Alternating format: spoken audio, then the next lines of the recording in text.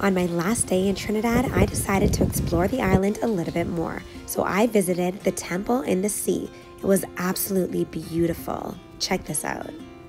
So I have taken my shoes off. I'm at the temple and I'm just kind of walking around, and this is out in the sea. I was curious though, what is the purpose of all of these individual gods? And how do we differentiate between them all? Well, there's one Lord, and about what happened, they have different murtis in different forms, right? So that when you go to a murti, you concentrate properly. You know, one manifests the air, one manifests the sun, one manifests the moon, one manifests the sea, or the Ganga, Okay. and so on, you know, but it's one of them.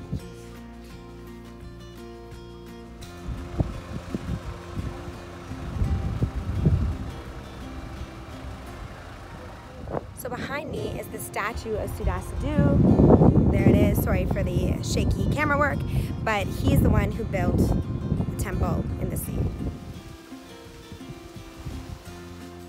My next stop was the Dattatreya Yoga Centre to see the largest Lord Hanuman statue outside of India. Located in Carapichaima, these two elephants provide water for worshippers to wash their feet before entering the main mandir. This amazing building was built by architects brought from India to do the artwork and build the Hanuman Marti.